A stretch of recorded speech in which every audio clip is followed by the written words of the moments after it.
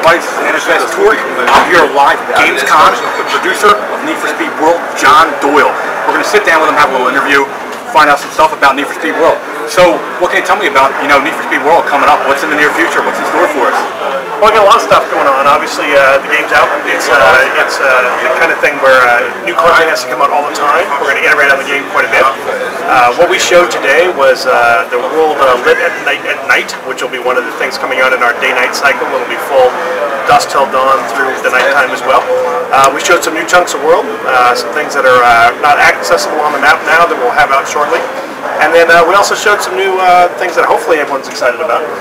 We have performance customization, a full performance customization system ready to come into the game. I think that'll be pretty cool. We'll get more detail up on the website before too long. And then we showed a new game mode in Team Escape, which is you and up to 3 of your friends in a cooperative escape away from the police at an escalating heat level. So it's something the guys got to play today, and hopefully everyone had a good time, and we'll get it out soon. Speaking of Team Escape, are we ever going to see other opportunities like variations of that, where maybe you can have the players play as the police instead of just the racers? I think in Team Escape we want to focus that one on co-op in particular, so I think there's a lot of cool modes we can do around co-op, putting you in different vehicles, giving you different objectives. In terms of playing the cops, so we had some great modes in past Need for Speeds, like Pursuit Knockout, Pursuit Tag, that I'd love to bring back, and they're on our list of things to put kind of a Need for Speed World take on them and get them in. Cool, man.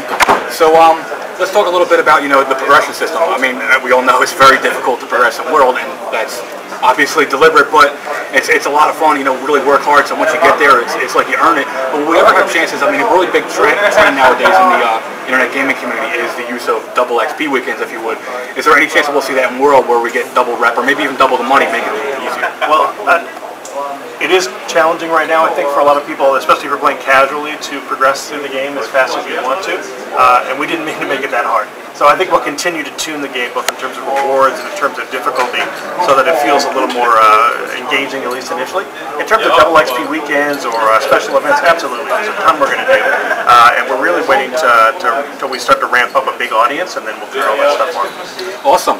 So, speaking of special events and contests and whatnot, do you think we're going to have opportunities to where we have a photo mode contest or maybe a hot lap contest, to where you can win a car in the game, or maybe win a unique performance upgrade, unique vinyl, something like that, to show that you won this contest? I think that getting out specific prizes is certainly something we're going to do. That's something NFS Drew and the community team are going to put together. One of the new features we showed today was the leaderboard system. So there'll be friends leaderboards on the web and in the game, and we're asking the community sites, we're giving them an API so they can build their own forms of custom leaderboard and run their own competitions. And I think we'll find ways to make sure that we give out some pretty cool prizes. Cool. So what about, we have a huge, massive, free-roaming environment of classic Need for Speed maps that people love, Rockport, Palmont City. Is there a chance that people are going to be able to create their own routes through that city and drive on? Yeah, that's something we definitely want to do. I can't say exactly when that'll come out, but one of the things we want to do is get a mode out where you can challenge someone, determine the start point, determine the end point, and race on. And on the actual creating a new race route, I think Drew's going to run a contest before too long, where we're going to ask people to use the map to build their perfect race route, and we'll pick one that we think is cool, and we'll build it and put it in the game. That's a really awesome idea. Well, John, thanks for your time, man. Thanks for coming down, sitting with me, having a little interview, man. And good luck in the future of World. All right, thanks, man. Appreciate it.